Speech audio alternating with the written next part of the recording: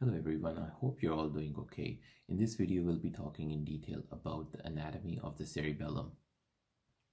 Now, to contextualize the topic a little bit better, we'll talk about the location of the cerebellum in the overall bigger picture of the motor system organization. Next, we'll talk about the 3D gross anatomy of the cerebellum. Then we'll try to visualize the horizontal and the sagittal sections of the cerebellum. Lastly, we'll talk about the neural circuitry of the cerebellum, both within the cerebellum in itself, and we'll talk about the different neural loops of the cerebellum, which the cerebellum makes with different external structures in its attempt to maintain the muscle tone, balance, and contribute to motor planning. Now, before we go on to describe the cerebellum, let's just do a quick recap of the motor system organization with the help of a schematic which we covered in one of our earlier videos.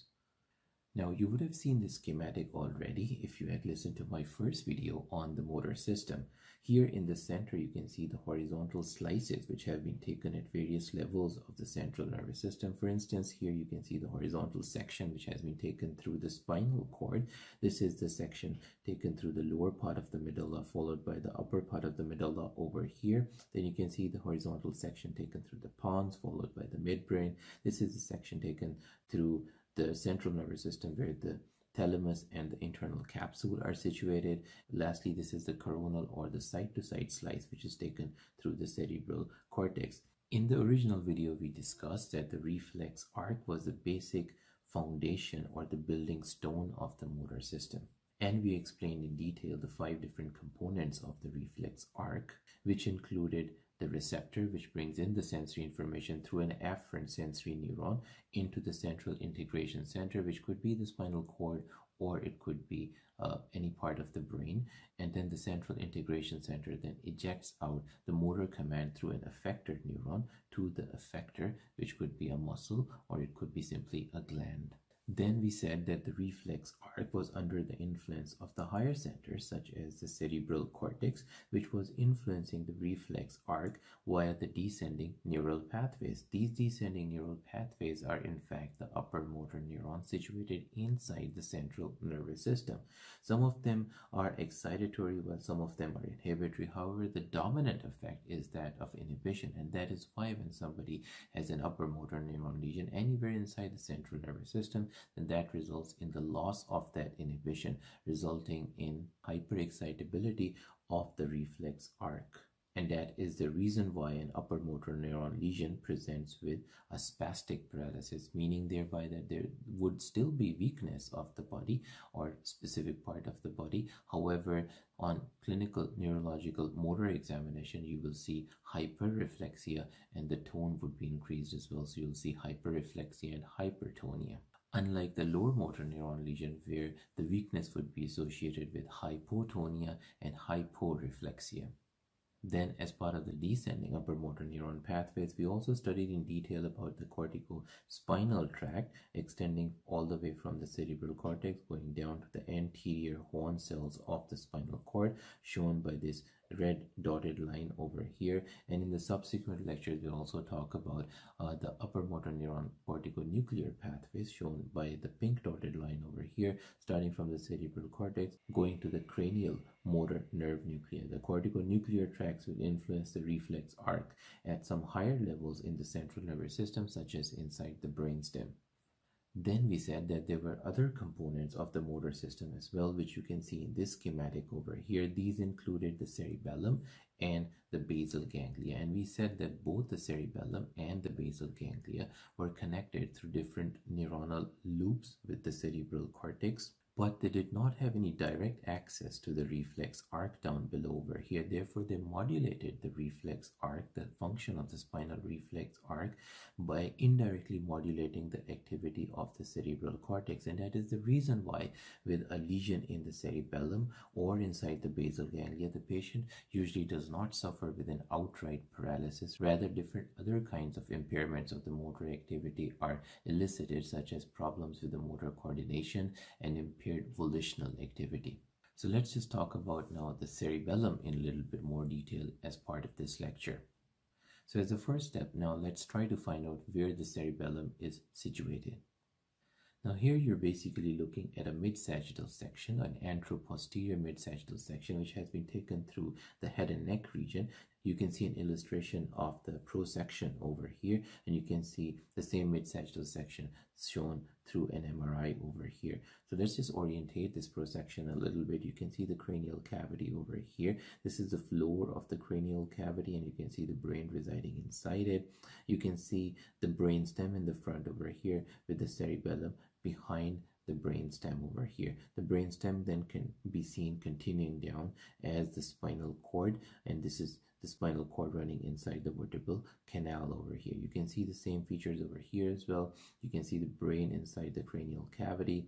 This is the cerebral cortex, characterized by its gyri and its sulci. You can see the brain stem here. This is the midbrain, followed by the bumpy pons, and the medulla continuing down as the spinal cord, and the cerebellum is situated right behind over here. So let's just zoom into the cerebellum. Let's just highlight the location of the cerebellum. You can see the cerebellum as the posterior relation of the brainstem, and the cerebellum is situated inside the posterior cranial fossa.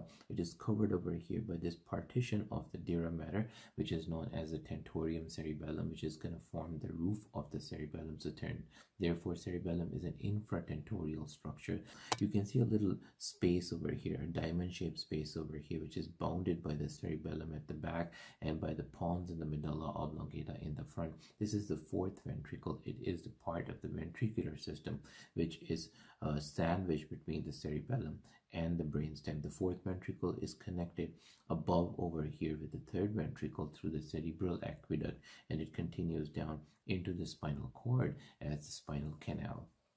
Now let's just talk about some of the gross morphological features and divisions of the cerebellum. Now you can consider the cerebellum as a large flat sheet of gray matter. If I curl this hand of mine over here, which is the cerebellum, this large flat sheet of gray matter, if I curl it like that, then you can see that the upper and the lower ends of this large flat sheet of gray matter, they kind of come in the front and they meet with each other. So in this case, if I put this cerebellum, this curled large flat sheet of gray matter, into the posterior cranial fossa, then you can appreciate over here that the cerebellum would be having the brainstem as its anterior relation over here. So this is our pons, and the medulla and the midbrain over here forming the anterior relation of the cerebellum, and this would be the posterior aspect of the cerebellum. Cerebellum would then be residing over here in the posterior cranial fossa underneath the occipital lobes of the cerebrum behind the brainstem.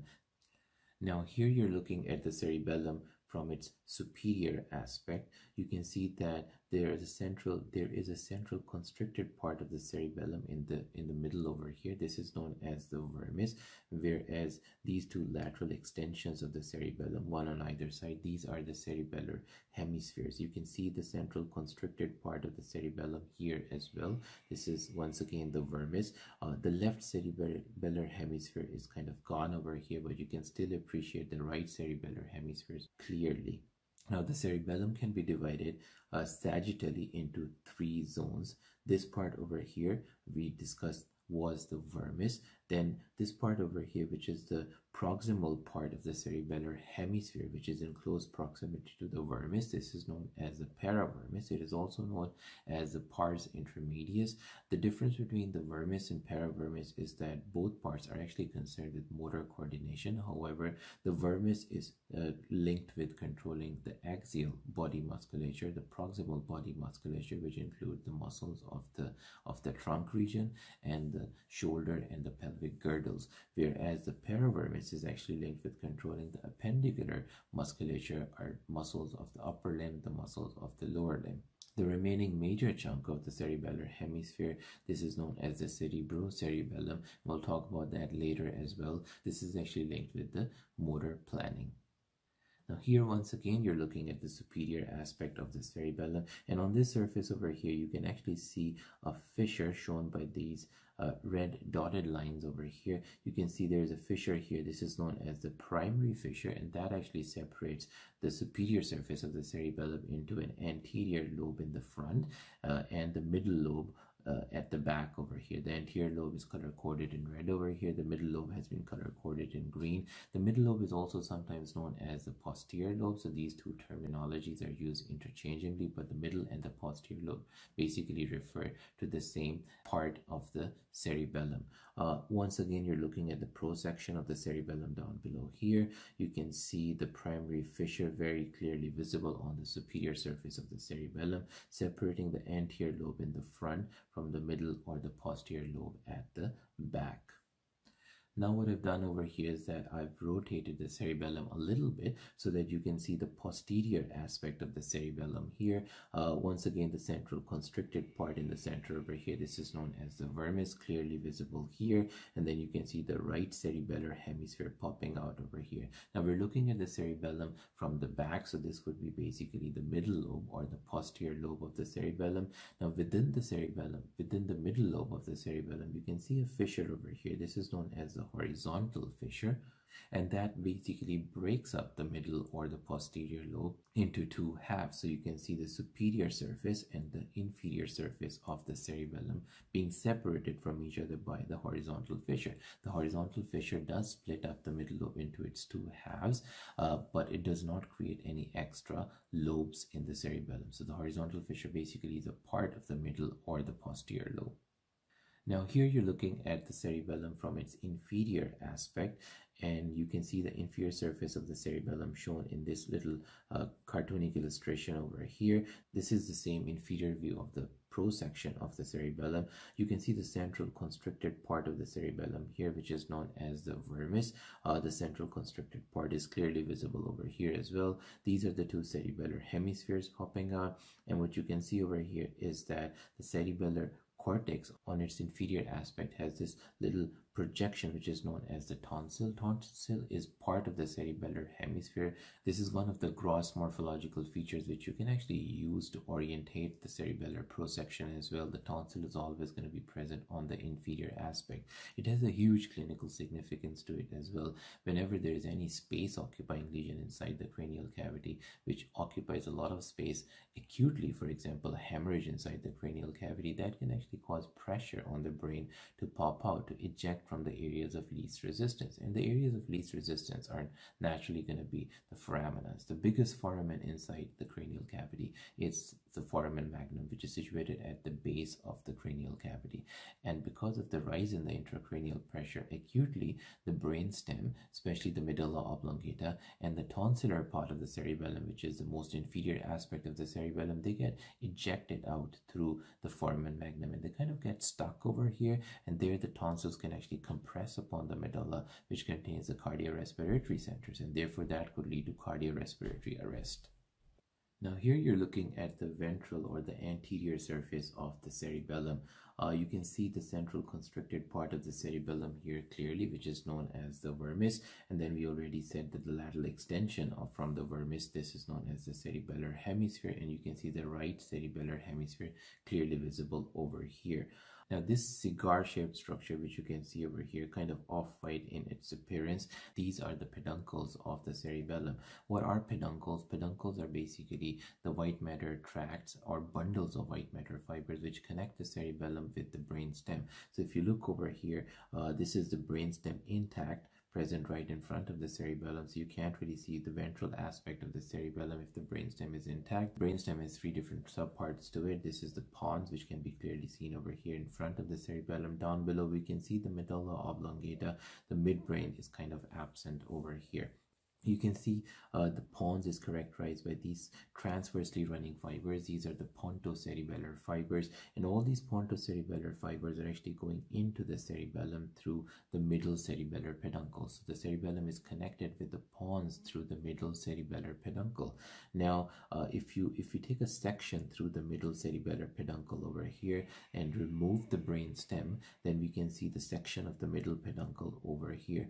Behind the middle cerebellar peduncle, you can see the superior and the inferior cerebellar peduncles kind of combined over here. The superior cerebellar peduncle connects the cerebellum with the upper part of the brainstem.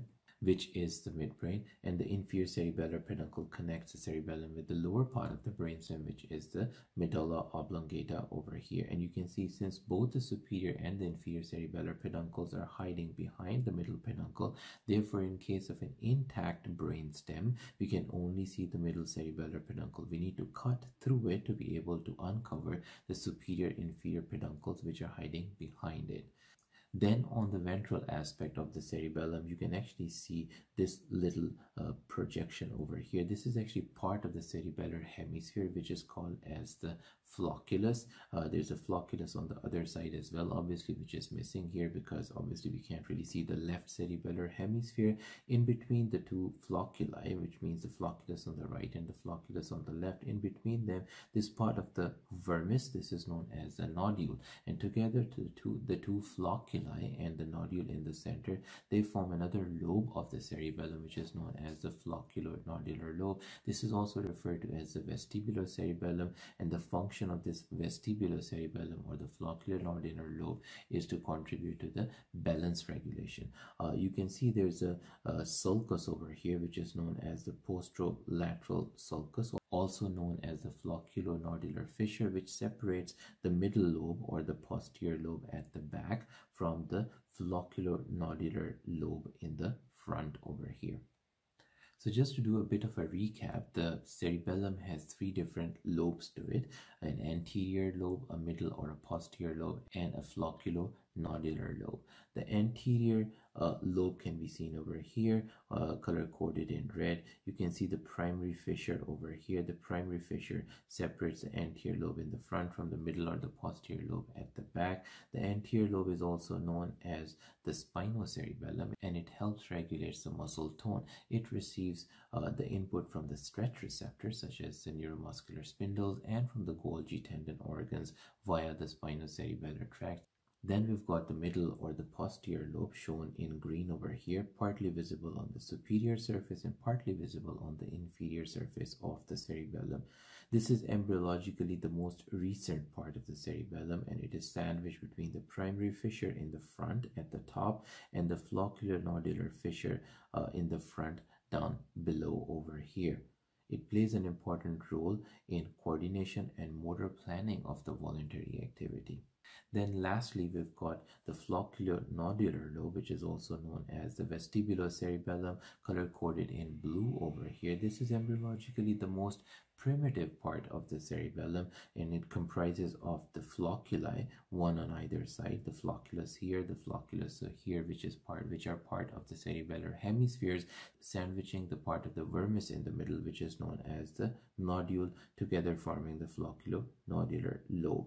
This helps in maintenance of the balance and the posture, and it receives input from the vestibular system directly or indirectly through the vestibular nuclei. And once again, we'll talk about the vestibulocerebellar loops in much more detail later as part of this video. Now let's talk a little bit about the cellular organization of the cerebellum. Now here you're looking at a horizontal slice of the cerebellum with the brainstem in the front over here. You can see the transversely running fibers passing through this part of the brainstem over here. These are the pontocerebellar fibers, so this would be the section of the pons. And you can see in this horizontal slice of the cerebellum, you can see that the outermost region over here, that is the gray matter, which is basically the cerebellar cortex. And then we've got the white matter over here, this branching pattern of the white matter tract fibers. This is known as the arbor vitae. And then there's gray matter once again on the inside, which represents the deep cerebellar nuclei. The outer layer, which is the cerebellar cortex, is actually characterized by three sublayers. These include the molecular layer, the Purkinje cell layer, and then the granule cell layer. And we'll talk about these later when we talk about the histological architecture of the cerebellum in a little bit more detail subsequently in this video. Just like the cerebral cortex that has got some elevations which are known as the gyri, and the depressions are known as the sulci. Similarly, inside the cerebellar cortex as well, we've got the elevations which are known as the folia, and the depressions in between the two successive folia, these are known as the fissures. Then we've got the white matter here, as we discussed already. These are the branching white matter tract fibers which are known as the arbor vitae. Arbor vitae is a Latin word which basically means the tree of life. This branching pattern of the white matter tract fibers kind of represents the branches of a tree, and that's why it is known as the arbor vitae. It comprises mainly of the afferent and the efferent neurons which are entering into the cerebellum or exiting from the cerebellum. Then the gray matter on the inside over here, these are the deep cerebellar nuclei. There are 4 deep cerebellar nuclei. If we start from the lateral or the outer side and make our way inwards, then the outermost nucleus over here, this would be the dentate nucleus, which has a kind of a bag-like, teeth-like appearance to it. This is the dentate nucleus. Inner to it, we've got the emboliform nucleus, and then we've got the globose nucleus. The emboliform and the globose nuclei, they are collectively sometimes referred to as the nucleus interpositus or the interposed nucleus. And then the innermost nucleus over here, this is the vestigial nucleus. You can simply remember the names of these nuclei with the help of a mnemonic. And the mnemonic goes somewhat as follows: don't eat greasy food. Don't stands for dentate nucleus. Eat stands for emboliform nucleus. Greasy stands for the globose nucleus, and food stands for vestigial nucleus. Now here you can see a sagittal section taken through the cerebellum, and you can see the deep cerebellar nuclei right in the middle over here. Then you can see the white matter tract fibers over here. This is arbor vitae, and you can see the branching pattern of these arbor vitae over here. Then the outermost layer over here, this is the cerebellar cortex, and you can see the elevations of the cerebellar cortex which are known as the folia, very clearly visible over here. The depressions in between the two successive folia over here, these are known as the fissures. So you can appreciate the cerebellar cortex very nicely over here. Now here you can see a horizontal slice which has been taken through the cerebellum. You can see the brainstem in the front. This is the inferior view of the same horizontal slice, whereas this is the superior view of the same horizontal section. Now the way we actually figure out the superior and the inferior aspects of these horizontal slices is that we can actually look at the section of the brainstem in the front over here. See, this section of this appearance of the section of the brainstem here is different from the section from its appearance over here. These are the transversely running fibers in the ventral aspect of the pons. So this area would represent the pons over here. These are the pontocerebellar fibers. In fact, these fibers are the biggest clue, with the help of which you can actually identify the prosections of the pons. If you look at any of the sections of the pons, this region over here, this represents the midbrain. So the midbrain is going to be at the top compared to the pons. So therefore, this would be the superior view of the section. The reason why I'm saying this is a section of the midbrain is because here you can see the two peduncles of the midbrain. These are the cerebral peduncles. These are different from the cerebellar peduncles. The cerebellar peduncles were the connections between the cerebellum and the different parts of the brainstem. The cerebral peduncles are part of the midbrain, basically meant for the passage of the corticospinal and the corticobulbar tract fibers. Here you can see the substantia nigra as well. You can see the cerebral aqueduct over here as well. So this is the section of the midbrain, and hence this would be the superior view of the horizontal slice. Behind the brainstem here you can see the cerebellum in both of these slices over here, in both of these superior inferior aspects of the same slice. You can see the folia or the elevations of the cerebellum over here, and you can see the fissures in between the two successive folia. Remember, this is a Mulligan stain section which you're looking at over here, so anything which is gray matter is going to appear blue in color, and that is the reason why we've got this bluish coloration in the cerebellar cortex, because that is all gray matter. And we've got some blue discoloration over here as well because of the deep cerebellar nuclei in the center. However, since you're looking at a very old stain over here, so much of the stain is gone, and that is why much of the bluish discoloration here and in the center is gone as well. Right, so as discussed before as well, there are three peduncles in the cerebellum. What are peduncles? Peduncles were the white matter tract fibers containing the afferents and the efferents of the cerebellum, the neurons coming into the cerebellum and the neurons going out of the cerebellum. And these were the connections of the cerebellum with the three different parts of the brainstem, namely the midbrain, the pons, and the medulla oblongata. Here, once again, you're looking at the ventral aspect of the cerebellum. The constricted part in the center is the vermis, and you can see the right cerebellar hemisphere over here. You can see the brainstem intact over here, comprising of the pons with the midbrain at the top, not clearly shown over here, and the medulla down below here. Now, if the brainstem is intact, so we can't really see the ventral aspect of the cerebellum clearly, what we can see are the pontocerebellar fibers of the pons going into the cerebellum through this middle cerebellar peduncle. Now, if I take a section through the middle cerebellar peduncle, then we can see the section of the peduncle over here, and right behind the middle cerebellar peduncle, I can see the superior and the inferior peduncles. The superior cerebellar peduncle is a major outflow channel of the cerebellum, and it connects the cerebellum with the topmost part of the brainstem, which is the midbrain.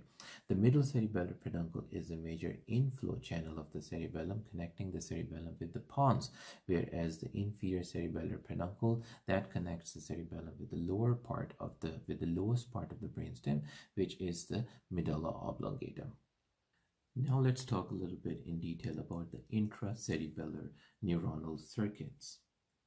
Here you're looking at a vertical section or a sagittal section taken through the cerebellar hemisphere, and you can see the outermost layer of the cerebellar hemisphere over here, which is known as the cerebellar cortex. The cerebellar cortex is characterized by these elevations, which are the folia, and then in between the successive folia we can see these depressions over here. These are the fissures. Inner to the cerebral cortex we can see this branching pattern of the white matter tract fibers. These are the axons of the afferents and the efferents of the cerebellum, and they have a branching tree-like pattern to it. That's why we call it as the arbor vitae. Inner to the arbor vitae, once again, we've got the deep cerebellar nuclei, which are the dentate and polliform globose and the fastigial nuclei. The major efferents, or the output fibers from the cerebellum, are going to be ejected out from the deep cerebellar nuclei, whereas the major afferents, or the input fibers to the cerebellum, can be divided into two groups. These include the climbing fibers and the mossy fibers. The climbing fibers include all the afferents which are coming from the inferior olivary nucleus, whereas all the rest of the afferent fibers coming into the cerebellum, they are grouped together under the category of the mossy fibers. Now let's have a look at the magnified view of the cerebellum over here to find out what happens to the afferents and the efferent neurons once they enter inside the cerebellum. On the right over here, you can actually see a schematic of the neural circuits inside the cerebellum. You can see the cellular organization of the cerebellum over here. The outermost layer of the cerebellum is the cerebellar cortex, which is comprising of three sublayers: the molecular layer, the Purkinje cell layer, and the granule cell layer. The Purkinje cell layer is characterized by the presence of these Purkinje cell neuronal cell bodies. Their dendrites are actually extending up into the molecular layer, whereas their axons are extending down through the arbor vitae to affect the deep cerebellar nuclei down below over here. The granule cell layer is corrected by these granule cells, which are part of the cerebellar cortex. Then we've got the afferents and the efferent neurons running over here. This is the region which is called as the arbor vitae, and then we've got the deep cerebellar nuclei down below over here. You can see that all the efferents are actually coming out from the cerebellum through the deep cerebellar nuclei. These are excitatory and hence are prokinetic. The deep cerebellar nuclei, which are excitatory, these are under the influence of the Purkinje cell neurons, which are inhibitory, and they are inhibiting the prokinetic effect of the deep cerebellar nuclei. The two afferents which are entering into the cerebellum, these are the climbing fibers, color-coded in green over here, and the mossy fibers, color-coded in yellow over here. The climbing fibers, upon entering into the cerebellum, they basically give a direct connection to the deep cerebellar nuclei, causing its excitation and hence producing a prokinetic effect. These climbing fibers, however, then ascend up through the arbor vitae and they synapse with the dendrites of the Purkinje cell over here inside the molecular layer, and as a result cause excitation of the Purkinje cells. Through the Purkinje cells, these then eventually cause inhibition of the deep cerebellar nuclei and hence kind of bringing an end to the motor activity through a longer neuronal route over here. The mossy fibers, upon entering into the cerebellum over here, they also cause direct excitation of the deep cerebellar nuclei, but then ascend up through the arbor vitae to synapse with the granule cells inside the granule cell layer of the cerebellar cortex. The difference between the climbing and the mossy fiber is that the climbing fibers are going to synapse with the Purkinje cell in a 101 fashion, which means one climbing fiber is going to synapse with one Purkinje cell over here, whereas the mossy fibers have kind of a diffuse pattern to them. So one mossy fiber is going to synapse with several granule cells, which in turn would synapse through the parallel fibers with several other dendrites of the Purkinje cells, and thus causing a diffuse spread of information. However, the main concept is still the same. The mossy fibers, after the direct excitation of the deep cerebellar nuclei through a longer neuronal route, they will cause inhibition of the deep cerebellar nuclei through the Purkinje cell axons, and thus bringing an end to the motor activity.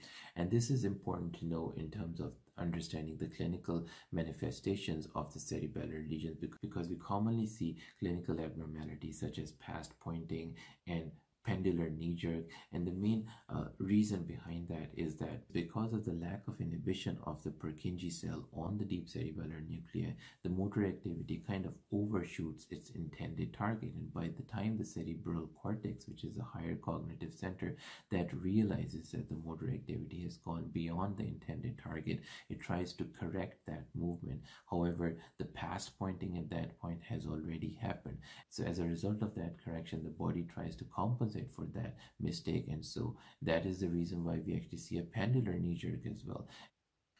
Now let's try to understand the modulatory role of the cerebellum in the motor control by learning about the neuronal circuits through which the cerebellum is connected with the rest of the body. Now let's take up the vestibulocerebellar connections via which the cerebellum helps in the balance regulation. So here you can actually see a midline sagittal section taken through the brain. You can see the cerebellum at the back over here. You can see the fourth ventricle here, which is sandwiched between the brainstem in the front and the cerebellum at the back. The midbrain can be seen at the top over here, followed by this bumpy pons over here, and then the medulla oblongata down below. This is the area where the spinal cord is going to be present. So I've actually shown a horizontal slice taken through the spinal cord right over here. Now this color-coded region over here, this basically represents the vestibular nuclei, and we can see some extraocular nuclei shown by these red circular dots over here. These are the extraocular motor nerve nuclei, including the oculomotor, the trochlear, and the abducent nerve nuclei. Now, the flocculonodular lobe, or the vestibulocerebellar part of the cerebellum that receives the vestibular or the balance related information from the semicircular canals of the inner ear and from the otolith organs inside the inner ear. This information is going to enter into the flocculonodular lobe from the inner ear either directly or indirectly through the vestibular nuclei. So these are the vestibular nuclei shown in the brainstem over here. Now, the vestigial nucleus is that deep cerebellar nucleus which is going to receive the vestibular information either directly from the inner ear or indirectly through the vestibular nucleus. So the vestigial nucleus is that part of the deep nuclei which is part of the vestibulocerebellar neural circuitry.